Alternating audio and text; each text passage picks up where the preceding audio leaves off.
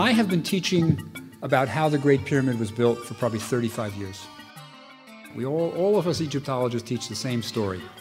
There are two theories about how they got the blocks up to the top. Right? How do you raise a 2.5-ton block 448 feet high? One theory is the external ramp. You build a ramp on a side of the pyramid, one side, and you haul the blocks up the ramp, sort of like in the movies, the Cecil B. DeMille theory, right?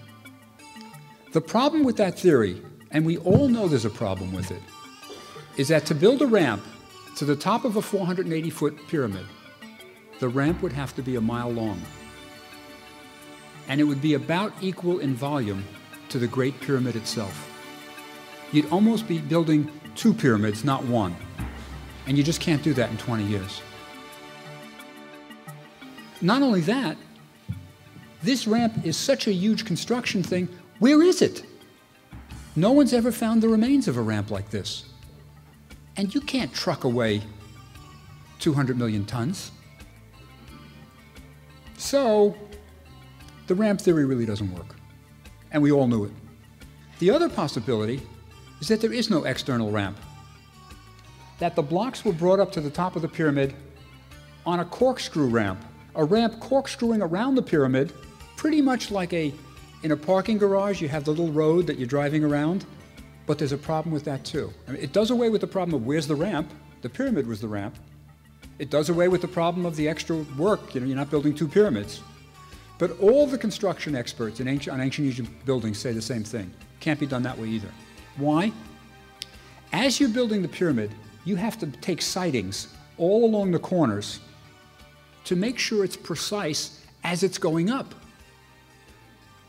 And if you have an open ramp on the outside, you don't have sight lines. You need perfect edges all the way up, and you don't have that with a corkscrew ramp. So everybody agrees the corkscrew ramp wouldn't work. So we have two theories that we've always been teaching, the external ramp and the corkscrew ramp, and neither one of them could be correct. But they're the best theories we had. Enter my other architect, Jean-Pierre Houdin. And he had a new theory of how the pyramid was built. Now, I receive emails from people all the time who have a new theory about how the pyramid was built.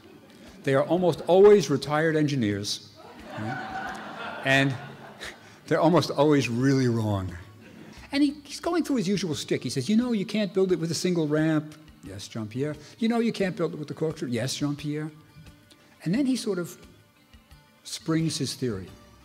He says it was built with a ramp, all right, but the ramp was inside the pyramid, hidden, waiting for 4,500 years to be discovered.